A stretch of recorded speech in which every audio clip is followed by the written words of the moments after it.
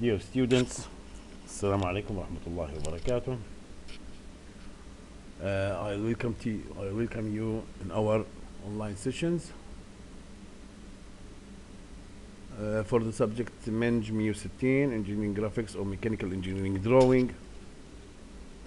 And here with you, Instructor Engineer Ibrahim Abu Hassanin. Our first session will continue our face-to-face lectures in orthographic projection in order to have some experience, and then we'll go to another subject. Orthographic projection and three views. Usually what we need from all of these, you have it in your exercise book under orthographic projection drawing tasks. So let us read. For the following exercise, use AutoCAD Mechanical Scale 1:1 AUOB Make template to do the following. We have first angle projection, third angle projection. I think third angle projection will cancel this point here. It will be just, I refer to it in the lectures. So it will be self-reading from you. You can go and see what's the third angle, how to draw a third angle. I already mentioned that in my lecture, last lecture, but we didn't concentrate on this. So let's work on first angle projection. At the model space, draw front, side, top from the given isometric. Show hidden and center lines where required. We have to add necessary dimensions and label the views. Then we'll switch to paper space or layout, zoom and pan scale, rename as classwork 1:1. Now we'll name it as session with orthographic SO1.1.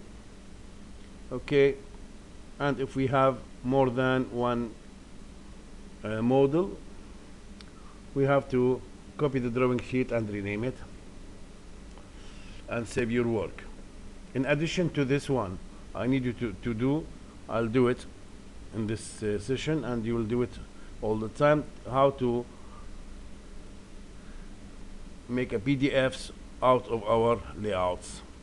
It's necessary in the midterm, it will be. So this is our task in orthographic projection. And in other subjects, the tasks are the same. I draw for every subject its tasks. You have it in your exercise book. Here for the isometric, what we need for the isometric, etc., etc. Let's go to our exercise. This is a new exercise book. I add here some freehand sketching, the points that we did at the class. So the number of pages will be, you have some changes, doesn't matter, stick with yours, but you can download the other one, you have it on the stream. Okay, we'll work on figure 1 and figure 2. I ask you before we leave to draw freehand sketching for these objects, to have a front view, side view, top view, to exercise your hand drawing freehand sketching, because we may have a quiz on freehand sketching when we come back. So from now, every exercise we'll do it, try to do it as a freehand sketching on a piece of paper, white paper, A4. You can work on A4, it's okay. Paper, draw the front, side, top view, add some dimensions, add hidden lines. I already put some notes at Teams, the course files, about how to create a freehand sketching, how to sketch a line, how to sketch a circle, how to sketch the isometric, and how to sketch orthographic projection. You can go and see what's there. Let us start with our exercise. As usual, before I do any drawing, I have to study the drawing. The meaning of studying drawing, so what it consists of. So we have here a base, This base is a rectangle 130 by 80. We have another cube here. If you can see from here to here and down, this is a cube. It's 80 by 70 height. We have semi-cylinders from both sides on R20, and we have a semi-hole or semi-cylinder like a hole here, okay, on R30. We have two grooves from both sides. I write you both sides from here and there, and we have fillet that you don't have it in your exercise book, so put it in your exercise book on R10. Where to start and how to start. It doesn't matter from what view do you start, it's okay, but experience shows that if you start from the view that has circles, semi-cylinders, etc., etc., it will be more easy to project these objects to other views. So I'll start from the top view and start sketching, drawing this rectangle. I'll go to my AutoCAD here. In order to have a center, we go to construction line and have a cross anywhere. Escape. We'll go to rectangles, and we have center, rectangle, center, center, rectangle what here, center, full base, and we have the information of height. So we'll click here. This is our center, okay, and he asking here for full base. Our full base is 130, enter, and our full height is 80. So this is our rectangle, okay. Let us go back to exercise. Our rectangle is filleted with R10, so I can go and fillet it. Finish the fillet first. So I'll go to fillet here. The radius is 10. I already have it. 10, enter. I already mentioned in the class that if we have a polyline, we can do one fillet for the 4 edges by clicking on what? On polyline, yes, and we'll select our polyline and we have our fillet in one click. So this is the base. The second thing we'll do this cube. Of course, the cube from the top, it will be 80 by 80. So I'll go here again to my AutoCAD, go to rectangles, sit down to squares and click. I have a center and full base. This is my center, okay. This is my center. Oh my god, again. So this is my center, full base, okay, here, and 80. So this is my cube, and from the top it will be square. Next, we'll draw these semi-cylinders on R20 from both sides, and the center distance is 100. So we'll come here to have the intersection where my centers should be. I have to offset this line by 50 to the right and 50 to the left. So I'll add 50, enter, click on this line to the right 50, click on this line to the left 50.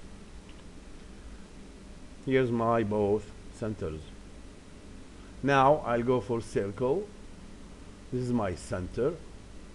The radius is 20. As I mentioned in the class again, to repeat the last command, I can click enter. So I click enter, I have my circle. Can you see? It asks me for a center. This is my center. And now it asks me for radius. it already have stored the last radius. It's 20. I just click enter. Okay. Now what? We have two small lines here that connecting this semicircles with the square, with my square. This is my square, yeah, or cube.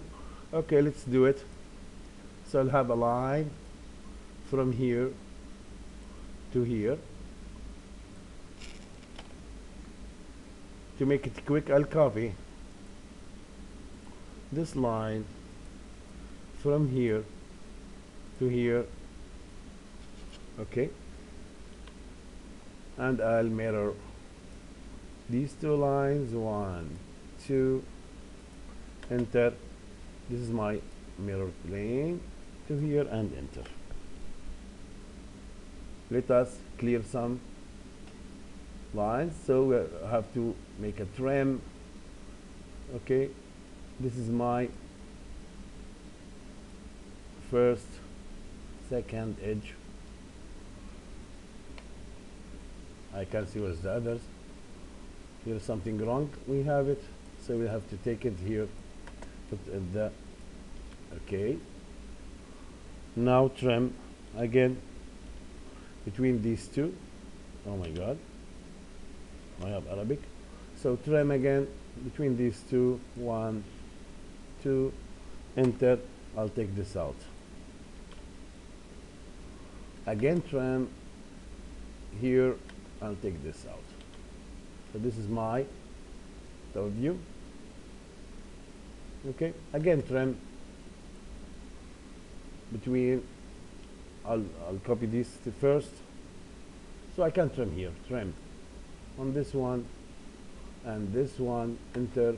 I'll take this out and I'll take this out. Now I can copy these 1, 2, or mirror them as you wish from the end to end. So this is my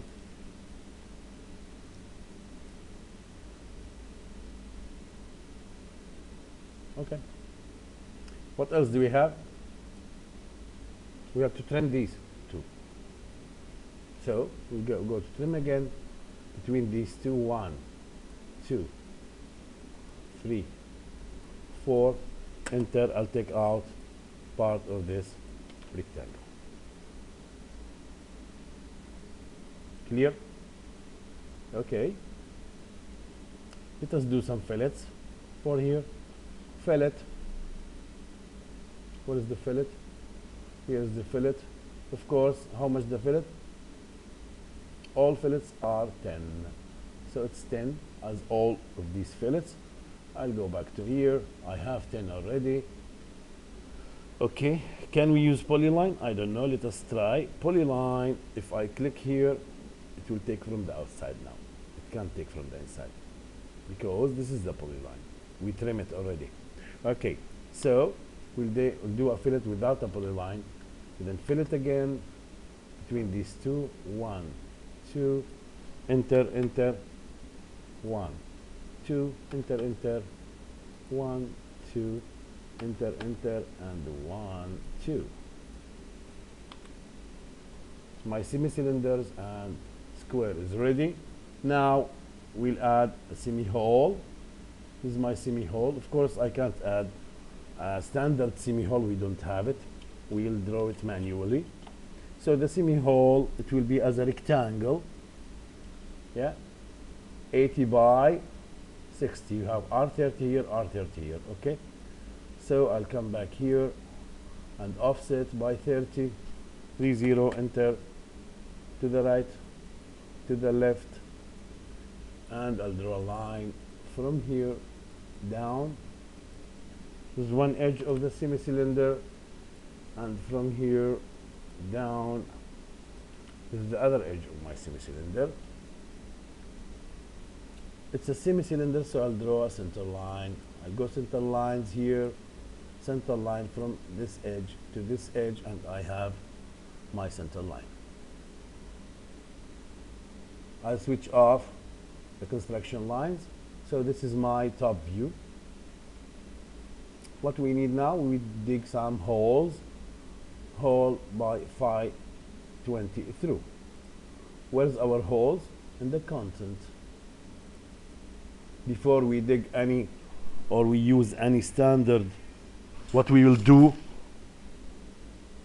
before that, we have to, yes, of course, you remember that we have to switch our mechanical structure on. Okay, go to through holes. Where is our hole? It's a user through. We need the top view. Okay, how to find the center? Just hover around the edge. Can you see? So I hover around the edge, you have the center here. What shall we do now? We click enter and we give it to 0. This is our hole.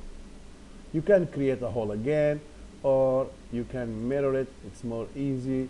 We have a mirror for this hole. This is my mirror, first mirror line. This is my second mirror line, and hit enter. This way we have our top view ready. Of course, the scene faces, the observer